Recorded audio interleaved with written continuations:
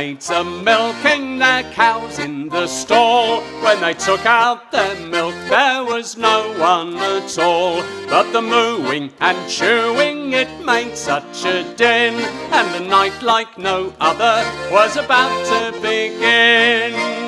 Says Daisy, my udders are bruised black and blue. I had that new rough one, she hasn't got a clue. And they all started moaning how she'd made 'em sore, when they heard a clip-clopping right outside their door. Then in comes a donkey with a man and a maid. Hell's haystacks, what a journey, the donkey, he said. But before they could blink, she had brought forth the son, laid him in the manger with them all looking on. And the baby was piddling and giggling with glee. Great pictures of paradise he made with his wee.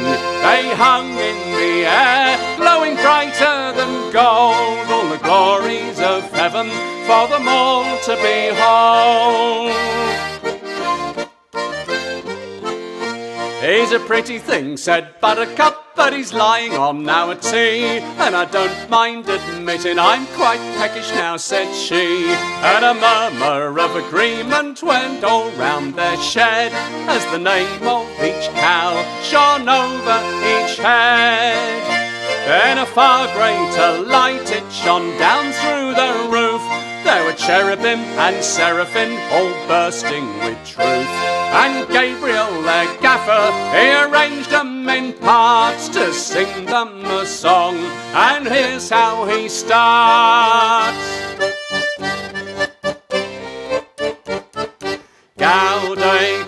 Gaudete, Christus es natus, ex Maria Virgine, gaudete. Gaudete, gaudete, Christus es natus, ex Maria Virgine, gaudete. Well, I don't think he's local, said Hazel in a huff.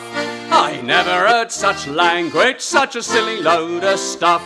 Then up speaks young Parsley, the brains of the herd. Why, you great daft old lummox, I caught every word. They're having a party for the little baby boy, and we're all invited to share in their joy.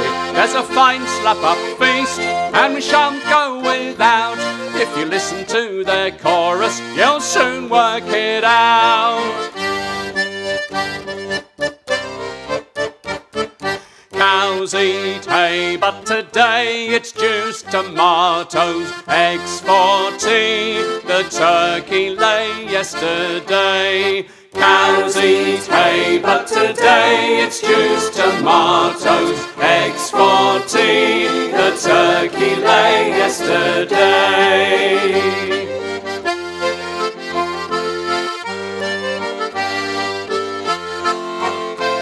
The cattle are lowing, the baby awakes, and little Lord Jesus, he gave them all cakes. A scone for the donkey and a bun for the hen. Each cow had a crumpet, hallelujah, amen.